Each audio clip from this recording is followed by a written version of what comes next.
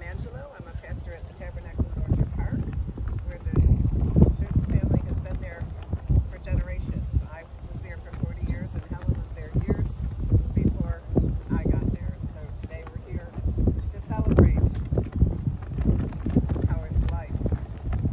As a pastor, I do this a lot, and I know that there's nothing as devastating in life as the loss of a loved one. It makes you feel isolated because everyone grieves in their own way. But the scripture tells us that when we know the Lord, that we are not those who sorrow with no hope. In fact, he says, I am the hope. He says, I'm your refuge, I'm your strength. I'm a very present help in a time of trouble. So my prayer for this family is that he would be a very present help. Jesus said in the Gospels, he said, I'm the resurrection and the life, and he who believes in me, even though he would die, yet would he live. Some people think that's kind of contradictory, but it's really not.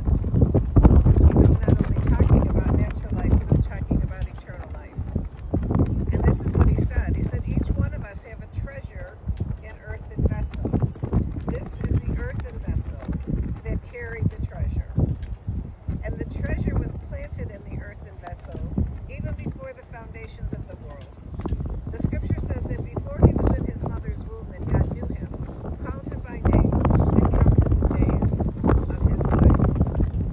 And so when Jesus said, I am the resurrection and the life, and he who believes in me, though he would die, yet would he live, he was talking about the fact that it's our eternal soul that will live forever. God places that treasure inside of each one of us, and it's his plan and purpose that sometime during our life that we come to recognize him, and we come to recognize the resurrection. And when we do, then that treasure returns to where it began and stays with him for all of eternity. No one wants to hear that someone that we love is not going to be here. And usually what we do when they say that, they say, well, you know, I'm not going to be here forever. We usually put our hand up and say, I don't want to hear that. I'm not talking about it. We don't want to talk about the finality of someone that we love leaving. Well, Jesus faced the same thing. He walked with the disciples for 3 years. Every day for 3 years, they saw him do miracles, and they saw him when he was tired and when he was hungry, and even when he was angry. And every day he said to them, I am not going to be with you forever. And every day they said to him, we don't want to hear it. And every day he said to them, sometimes it's better if I go. And so I don't know exactly when it was. I'm going to say it might have been a couple days before the Last Supper. He got them all together again, and he looked at them, and this is what he said. He said, you know, in my Father's house there are many mansions. If it were not so, I wouldn't say that it was so. I go to prepare a place for you, so that where I am, you can be also. And then he looked at them and he asked a question that he's been asking for the last 2,000 years, and this is the question. Do you believe that? He wanted to make sure that they believed that.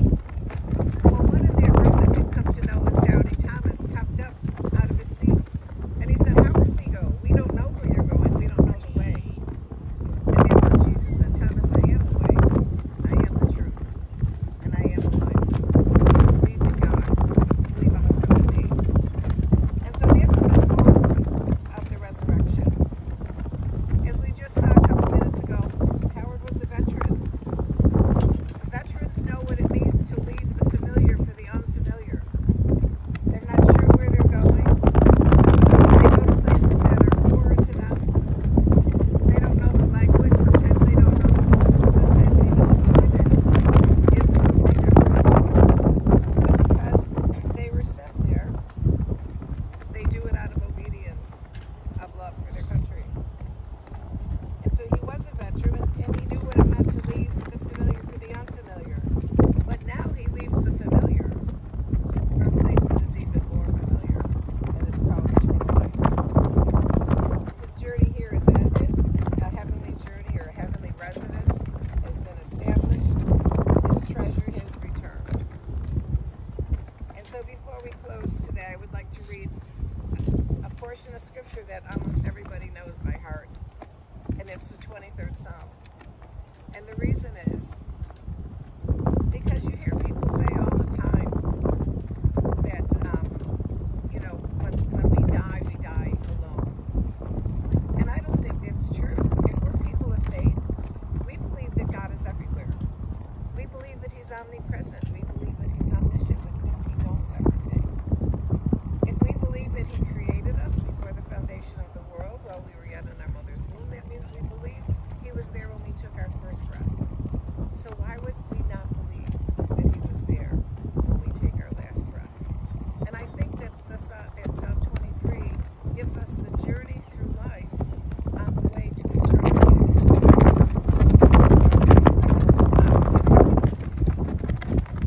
It says, "The Lord is my shepherd; I shall not be in want.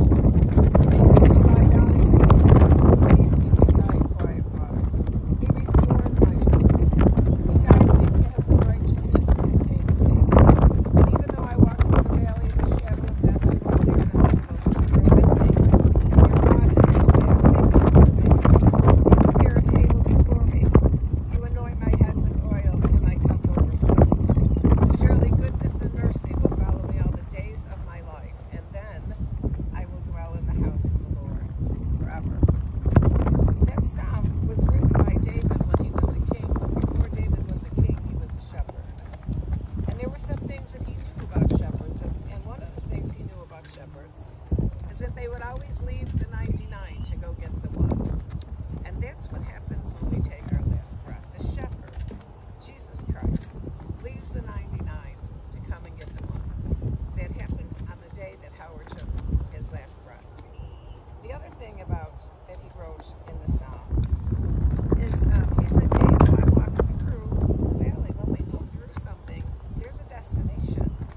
You don't go through something and never get someplace. He said, "Yea, though I walk through." And so that tells us that there's a destination from this life to the next life. And he said, "And when I go through it, it's a peaceful valley." He didn't say that it was a stormy sea or a rough terrain or